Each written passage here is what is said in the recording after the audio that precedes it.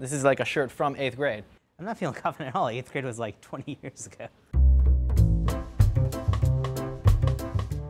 My hands are getting a little sweaty thinking about it.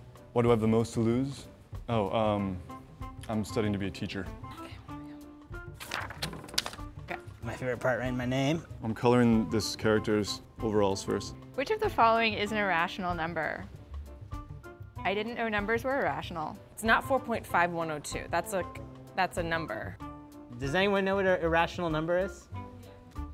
I'm gonna go with B. I don't even know what to call the check mark symbol. I'm gonna say that that makes no sense to me, so I hope it's the irrational one. Oh boy, algebra. Solve the system of two equations. Oh, Christ on a crutch. Okay, this I kind of remember doing and kind of enjoying. It's like a puzzle.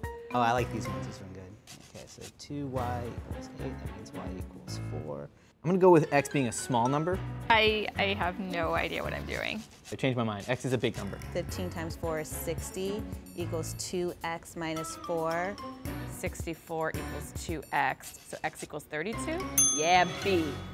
How much time will an old car take to cover a distance of 39 miles at a speed of 13 miles per hour? Why are you driving 13 miles an hour? What is wrong with your car?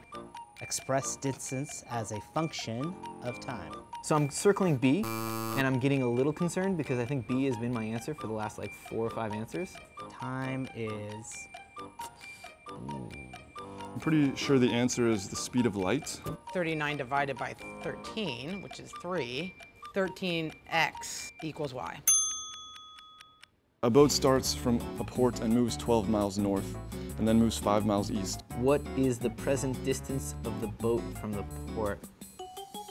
There's a triangle involved. Can I call a friend? All right, this is that classic a squared plus b squared equals c squared. I have to find the hypotenuse. So we're just gonna guess on this one. 12 times 12 is 1.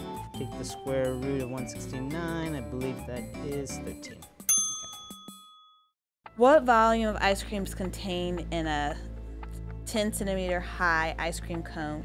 With a base radius of 4. I don't remember the volume of a cone, if that's what this is asking me. Okay, so this was like V equals half of B and H or something like that. I think it's time for a B. I'm gonna go with number A. Number A. I felt good about it, but C? Study, kids. Stay in school. Don't be like Unky Chris. Who is this guy? What's his name? Can we give him a name?